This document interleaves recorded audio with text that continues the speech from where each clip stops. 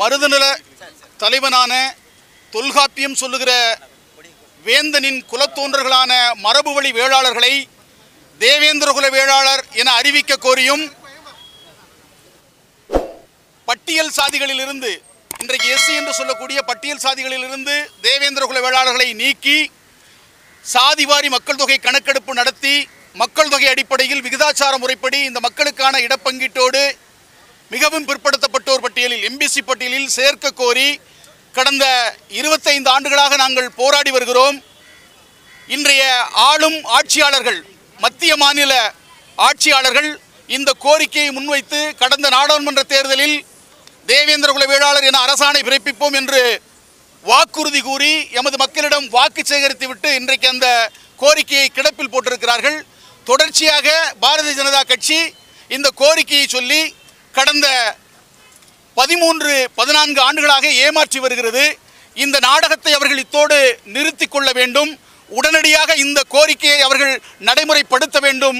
அல்லது நாங்கள் அதை பற்றி கவலை கொள்ளவில்லை, வருகிற 2021 தமிழ் குடிகளை ஒருங்கிணைத்து திராவிட கட்சிகளை தமிழ் நிலத்திலே வீழ்த்தி நாங்கள் ஆட்சி அமைத்துக் கொண்டு நாங்கள் எங்களுடைய கோரிக்கையை நிறைவேற்றிக் கொள்வோம் என்று எமது மக்களுக்கும் ஆட்சியாளர்களுக்கும் நாங்கள் தெரிவித்துக் கொள்கிறோம்.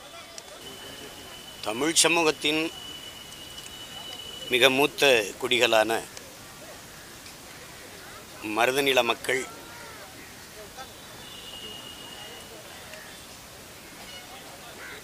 இந்த பட்டியல் வகுப்பிலிருந்து எம்மை விடுவிக்க வேண்டும் என்ற கோரிக்கையை பன்னெடுங்காலமாக வைத்து போராடி வருகிறார். இது எமது மக்களின் மிக மிக நியாயமான கோரிக்கை. புரட்சி பாவலர் பாரதிதாசன் அவர்கள் தமிழன் பெருமைக்குரியவன், அவன் தமிழ் பெருங்குடியில் பிறந்ததனாலேயே தமிழன் பெருமைக்குரியவன் என்கிறார்.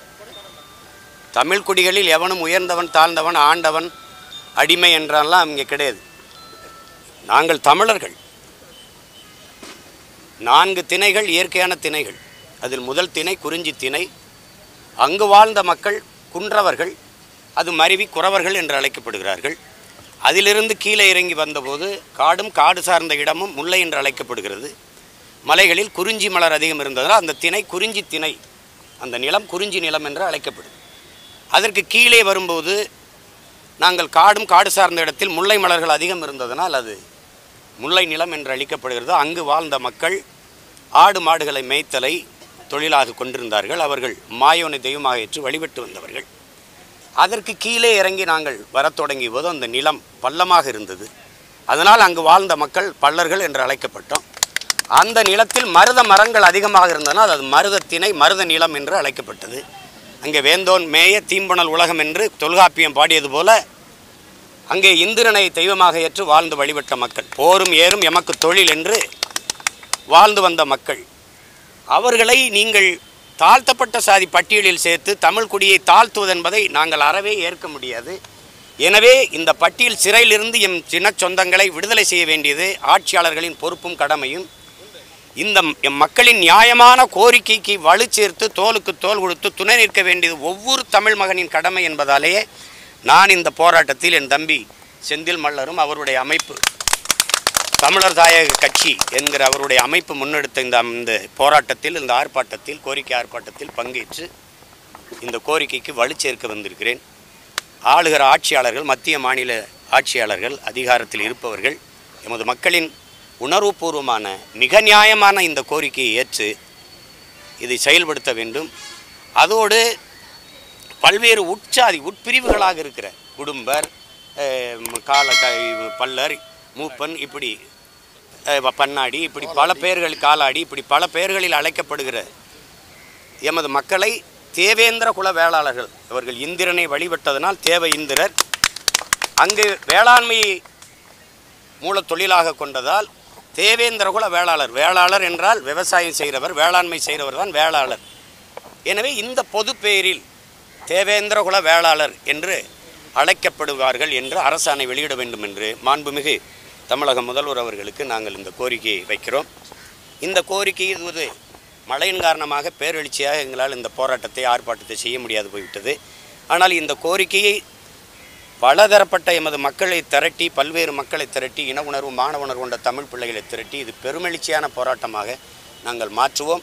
இந்த பட்டியல் பிரிவிலிருந்து எமது மக்கள் விடுவிக்கப்படும் வரை, விடுதலை பெறும் வரை எங்களது போராட்டம் தொடர்கிறேன். அப்போ நீங்கள் எங்களை வந்து எங்கள் சொந்த நிலத்திலே நான் தாழ்த்தப்பட்டவன் சொல்கிற சாதிய இழிவை என் மேலே சுமத்துவதை ஏற்க முடியாது. தமிழன் எவனுமே தாழ்ந்தவன் இல்லைங்கிறதான். தமிழனை போல உயர்ந்த குடி உலகத்தில் ஒருத்தன் கிடையாது. அதனால உலகத்திற்கு இங்கே பாருங்க, உயர்ந்த சமூகம் ஒன்று இருக்குமானால் உழைத்து விளைய வைத்து உலகிற்கு சோறு இடுகிற வேளாண் குடி தான் உலகத்திலே தலை சிறந்த குடி. அவன் போற்றத்தக்கவன், அவன் கொண்டாடத்தக்கவன், அவனை நீ எப்படி தாழ்ந்தவன் சொல்லுவ? அதனால தான் நாங்கள் இதிலிருந்து எங்களை விடுவின்னு சொல்றோம். எங்களுக்கு அந்த சலுகையே தேவையில்லைன்றோம். நீங்க இப்ப முன்னேறிய வகுப்பினர், முன்னேறிய சாதியினர், முன்னேறிய சமூகத்தினருக்கு பொருளாதார பின்னடைவு, பொருளாதார அடிப்படை இடஒதுக்கீடு கொடுக்குறீங்கல்ல, அப்படி எங்களையும் சேர்த்து இடஒதுக்கீடு கொடுத்துருப்போங்க. அவ்வளோதானே. நாங்கள் முன்னேறிய வகுப்பினர், முன்னேறிட்டோம், அவ்வளோதானே.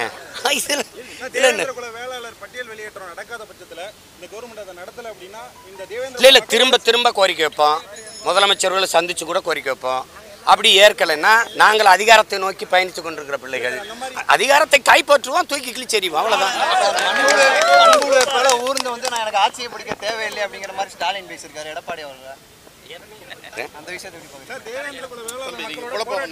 தேவையில்லாத கேள்வி. நான் ஒரு முக்கியமான ஒரு நீண்ட காலமா மக்களின் பிரச்சனை எடுத்து பேசுறேன். இது பத்தி பேசுங்க. தேவேந்திர குல வேளாளர் வந்து அரசாணை கவர்மெண்ட் எந்த கவர்மெண்டே செவி சாய்க்கல அப்படின்ற பட்சத்துல தேவேந்திர குல தலைவர்கள் எல்லாம் போராட்டத்தை ஒருங்கிணைச்சா கண்டிப்பா உங்களோட ஆதரவு போராட்டத்துக்கு நீங்க சப்போர்ட் பண்ணுவீங்களா? கண்டிப்பா.